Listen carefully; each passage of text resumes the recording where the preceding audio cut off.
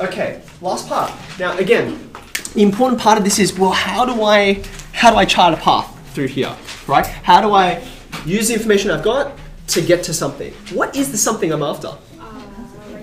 It's the radius. So I better put the radius on here, okay? Looking where my circle is, I think it's something like this. So, sorry, is Yep. it alright if your exact value has like a cos or sine inversion? Do you mean for this last part? Yeah. You would get some marks, but I don't think you'd get all of them. Right. Because you don't need to. You don't need to. You can get it as an exact number without any trig functions in it. Okay. I would doubt you'd get 0 if everything you've done is valid, but you can go further. You can go much simpler, so therefore I'm expecting you'd need to. Now, so far I've avoided using any extra pronumerals or anything like that. Like I haven't even called that thing alpha or theta or whatever, but I am going to call this one r because it will get a bit messy in a second. Okay. So I just found out that this was root 21. Okay. Well, I just showed that it was, and this is what I'm after now. So the important part of the question is, how am I going to get from the information I know to the information I don't know? And keep in mind, I've just been using the cosine rule a heck of a lot, right?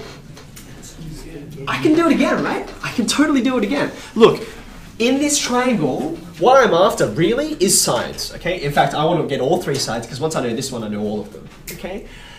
If I need sides, then what's the opposite part of the cosine rule? It's not sides, it's angles, okay? So when you look at this, you've got 3 angles to choose from, okay? Let's count them out. You've got this one, right? You've got this one, which is the same, and then you've got this one in the middle, okay? Now, I can use any of those 2, which seems like a more obvious, easier to access choice. Is it the base angles or is it the other angle? Now, I would suggest, it looks to me, and I hope you can see it on your diagram, this angle over here is going to be easier to access, okay? Keep in mind, I found out what this angle was, right? I did it earlier. That means I know what this angle is. But this angle is related to the angle I'm trying to find, right? What's the relationship between these 2 guys? Very good, very good. They're standing on the same arc. See that? CED. CED, there's the arc there. This guy's at the center, and this guy's at the circumference. Wait, why wouldn't you use CDE? Because you know that CD equals root 21. D. Sorry, I am using CD. I am gonna need the lengths. Oh no, why don't you use angle CDE? This guy here. You talking about that one? Okay, sorry, no, don't worry. I don't know what it is. I've used a different R. It's okay. Okay, that's fine. Yeah. Different R? How many R's are there? Like, I use CDE. Oh, you mean like, did you put R like over here? Yeah. Ah, okay, which is fine. Okay. Same radius, okay. You can do that. The reason why I went in this direction, I actually didn't even see that, is because I just found CD. So it seemed natural to just do a progression from there, like, oh, I just found this, okay? Because I guess if you construct that, then you're ignoring this root 21. Oh, no, you're not, because you get CDE as in the other triangle. Oh, and you use root 21 to find this angle. Yeah. Okay, sure, that works fine. Okay. Well, why don't you judge for me? I'll show you, therefore. Now I've got a path. Right? This angle is this angle. Double it will give me this angle. Okay, so here we go. I'm ready to go. That angle in the middle, the one I'm interested in, I'm going to call this the center. Okay, am I going to fit? I'll try. Okay, it's DOC. Okay, DOC. Its relationship to that angle over there is its double. CBD is what it's called because that's the one inside the circle. What's my region again? Angle at the center is double the angle at the circumference. Okay, so you can go ahead. You can write that one down. I think we know it quite well. So you've got that. But CBD is actually ABC. It's just a different name for the same angle. And I proved earlier on. Where did I write it? Did I write it? I think you wrote it out. No, you didn't. No, I just never actually wrote it down because I said, we can get on with this. From here, good morning. From here, from these similar triangles, right? I can identify these guys here. They're equal to each other, right? So I'm just going to say that's 2 times AED, and I actually proved that earlier. From the outside, lift the handle. From the outside, it's broken. So yeah. And now close it. There we go. Okay. Thank you, sir. All right, now 2 AED DOC. Now keep in mind, you see how I keep doing this? You're looking at what you've got and you're looking at where you're going. I'm going to use the cosine rule on this guy, right? So I might as well find cos of this right now. Okay? Cos of the left-hand side is cos of the right-hand side. Oops, sorry. Helps if you have the brackets facing the right direction. Okay? Now this is great, because I know what cos AED is. So what's the relationship between these two guys? What identity can I use? It's double angle, right? Now I can choose cos squared minus sine squared, or 1 minus 2 sine squared, or 2 cos squared minus 1. Which of those is the best choice?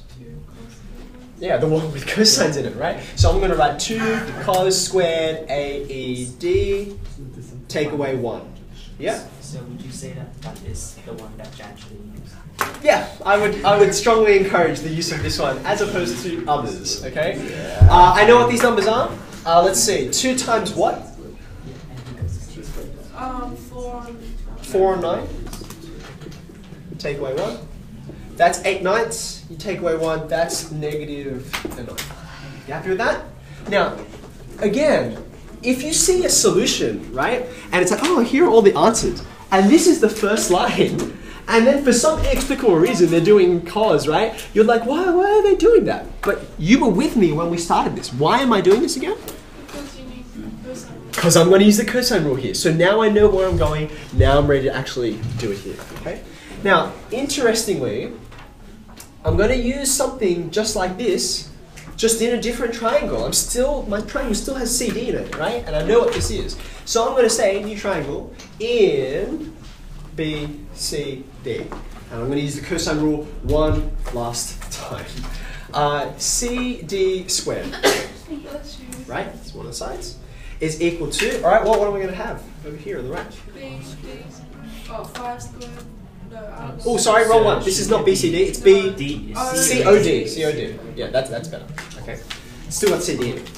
I'm using this triangle because it's got the radii in it, right? So it's r squared plus r squared minus 2 r squared cos of this angle, the included angle, right? Yep. And from here, it's just a bit of legwork to make r the subject. That's all it is. I know what this is. It's 21. What have I got here? 2r squared take away plus 2r squared on 9. Yes. Double negative. Yep. That's 18r squared on 9. So when I put them together, I'm going to get 20r squared on 9. You with me so far? That's 21. And then I'm just going to make r squared the subject. I could work out what 9 times 21 is. I could. But I'm going to have to take the square root of this in a second anyway, right? So I'm just going to leave that as 9 on 20 times 21, so that when I just say r, like that's a square number. It's a square number. So that's 3. I know 21's not going to, I'm going to get nothing out of that. That's 3 times 7. 20. I can take a 4 out of that. So that's 2 root 5. And I suppose I could neaten that up a tiny bit by multiplying by root 5. I got it a different way. Okay, but I think either of those is fine. This question is not about rationalizing. This question is about geometry. So if you got to that second last line, I'd be pretty happy.